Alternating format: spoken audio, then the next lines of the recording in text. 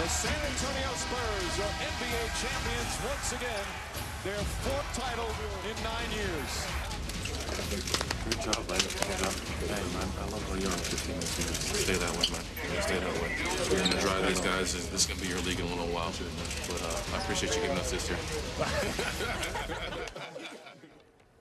So Tim Duncan was right 6 years ago. He got one more before LeBron James took over the league.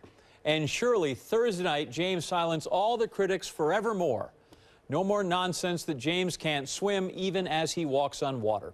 A second NBA championship, a second Finals MVP award, clutch play in elimination games, big performances in Game 7s.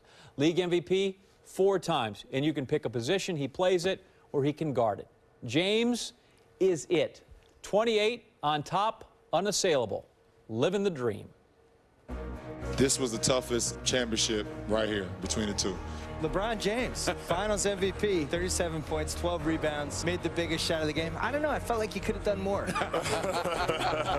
I am tired, but winning a championship just gives you all the energy in the world. LeBron, I've seen everybody play. You are the only guy I think that can become the greatest that's ever played this game. I mean, I said before the series that I was a better player than I was last time I faced the Spurs. We got 48 minutes of all-out ball. If we're going to go down, we're going to go down. I'm going to give everything I got.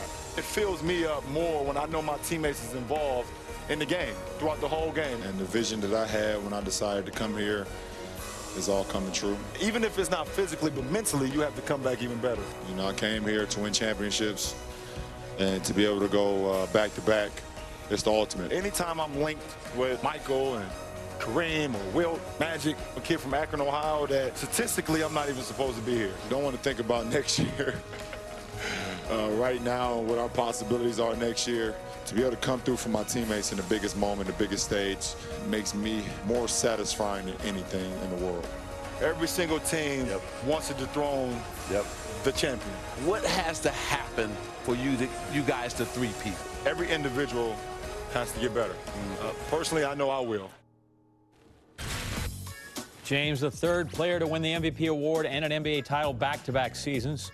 Boy, good company. Bill Russell played before there was such a thing as Finals MVP, but won the MVP in 3 straight seasons during the 60s with the Celtics. 30 years later, it was time for his heiress to take the reins. Michael Jordan won his first 2 NBA titles, 91-92 with the Bulls. He also won 2 of his 5 NBA MVP awards during those seasons. And now LeBron joins him.